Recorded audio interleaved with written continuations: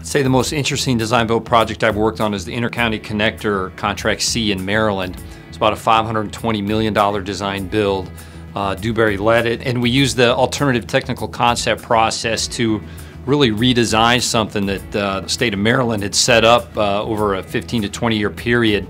And within the space of a couple of weeks, our team had redesigned the interchange at I-95, adjusted vertical alignments, and really modified their concept to save over $100 million. We designed 20 bridges at the same time.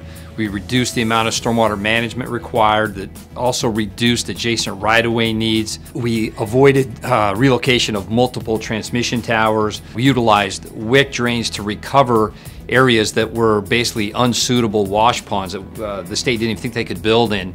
We recovered those areas, and we did a lot of technical design work that really made a complete difference for the project and really for the people in the state of Maryland by reducing the overall amount of the contract.